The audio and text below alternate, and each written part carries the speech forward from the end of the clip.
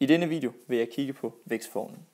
Vækstformlen kan I se herovre i den blå boks, og den består af 4 begreber, som I kan se herovre. Den første vi vil tage fat i, det er kn, I kan se her. Det lille n, der er nede i hjørnet, har som sådan ikke nogen matematisk betydning, men henviser til antallet af terminer, som vi har den her vækst i gang. Kapitalen, eller kn, som vi får ud til sidst, det er altså vores slutværdi. Hvor meget har vi tilbage efter en given periode?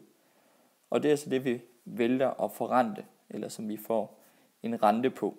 Og det kan være menneskets vækst på jorden, eller det kan være nogle bakterier, som vokser i en vis procent per termin. K, vi har herovre, startkapitalen, jamen det er den værdi, som vi starter med. Hvor meget har vi til at starte med? Og det kan være eksempelvis at være, at der lige nu er 6 milliarder mennesker på jorden, jamen så var vores startværdi 6 milliarder. Renten, som vi kan se herovre, der er lige den første og mest vigtige ting, I skal være opmærksom på, det er, at renten altid er angivet i procent. Men når vi skal skrive den ind i, så er det utrolig vigtigt, at I får den skrevet som decimaltal. Altså herover i formlen, der skal vi skrive decimaltal. Så hvis det er eksemplet herover, det er 5%, så skriver vi herover 0,05. Det er rigtig vigtigt at huske. Renten den skal være angivet per termin. Så hvis nu at der står, at renten den er per måned, jamen så er jeres termin også 1 måned lang. Så det er altså renten, der definerer, hvor lang tid er en termin. Og hernede efterfølgende n, jamen så skal man styre på, hvor mange terminer drejer det her sig om. Altså hvor lang tid er den her vækst over. Og det igen, jamen det er renten, som er med til at definere, hvor lang en termin den er. Man skal herover have n opløftet uden for parentesen.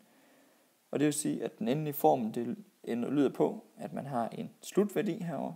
Og den formel, hvis man tager startværdien og ganger den med 1 plus renten, skrevet som decimaltal, og opløfter det i antallet af terminer. Det efterlader kun det her ene et-tal tilbage. Og den betyder egentlig 100%.